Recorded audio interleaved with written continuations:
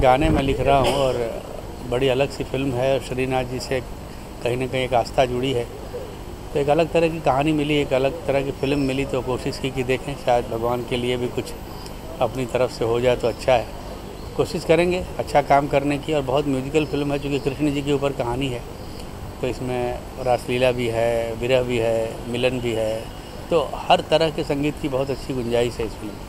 Okay, जैसे कि हमने आपको हमेशा रोमांटिक गाने में देखे हैं और भी हमने काफ़ी तरीके के गाने देखे हैं, इसमें क्या क्या अलग से तैयारियां करनी पड़ती हैं? यही नहीं, कोई तैयारी नहीं करनी पड़ती, लिखना तो लिखना ही है। केवल अभी चूँकि ये भक्ति रस की फिल्म है, तो इसमें जो शब्द चयन होगा, जो बातें होंगी, वो कृष्ण राधा के बारे में होंगी, कृष्ण के बारे में होंगी, उनकी जो गोपिकाएँ हैं उनके बारे में होती, जो कहानी होती है उसकी तरह से सारे सब्जेक्ट चुने जाते हैं।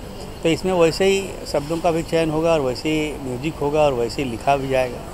ओके, और इस कब आने वाली है ये फिल्म, कब रिलीज़ होगी? मुझे लगता है बेटा कम से कम रिलीज़ होते होते 1 साल तो लगेगा, क्योंकि इसमें बाकी तैयारी बहुत, एनिमेशन का काम बहुत होगा और बहुत अच्छे से लोग प्लान करके रिलीज़ करना चाहते हैं। तो एक बार पिक्चर बन जाए फिर रिलीज़ कर लेंगे, उसकी कोई टेंशन नहीं है। Thank you.